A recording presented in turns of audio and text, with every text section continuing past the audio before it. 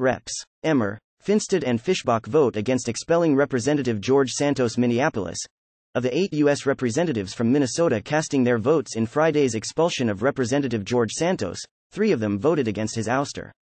Time equals 400 Ms. Greater than Minnesota's delegation to the U.S. House of Representatives is 8, in total, and they're evenly split between Republican Party members and Democratic Party members.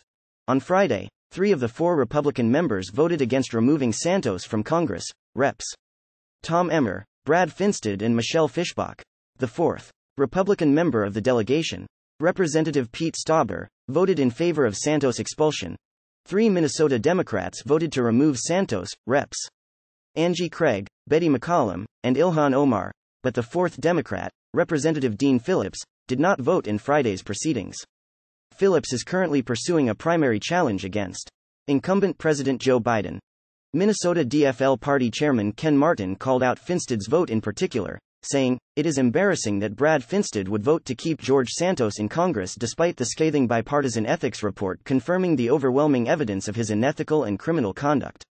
Over 100 of Brad Finstad's Republican colleagues recognized that George Santos was unfit to serve, but he turned a blind eye.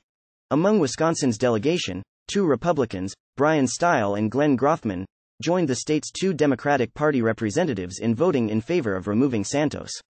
The remaining 4 Republican Party representatives voted against it.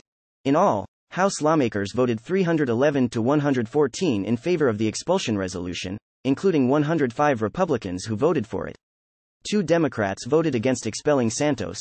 Dozens of Santos colleagues were apparently swayed by a damning report from the House Ethics Committee released 2 weeks ago that found there was substantial evidence that Santos repeatedly broke the law. Santos brazenly embellished his biography to win his seat in Congress last year and now faces nearly 24 federal charges related to alleged fraud and illegal use of campaign funds.